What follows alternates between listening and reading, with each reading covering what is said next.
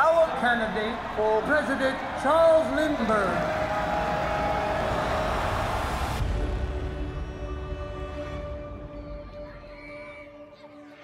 My intention is to preserve American democracy by preventing America from taking part in another world war.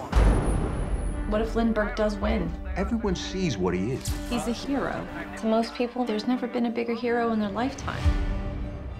The Jewish people and Roosevelt are pushing the United States into this new war.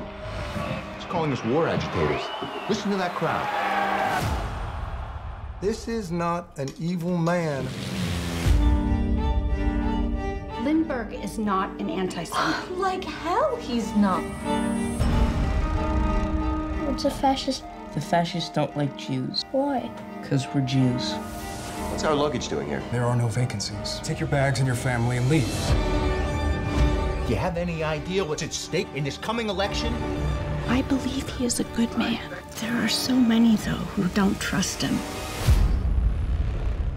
I pledge allegiance to the flag What is happening in the world today of the United States of America is not America's war.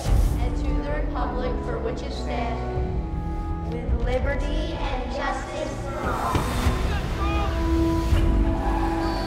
I don't want you to be frightened like your parents.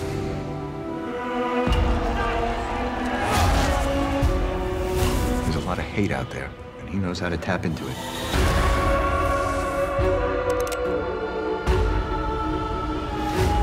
We have to get out. They've closed the borders.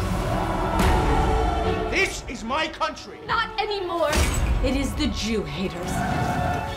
It is the America firsters. It's their country.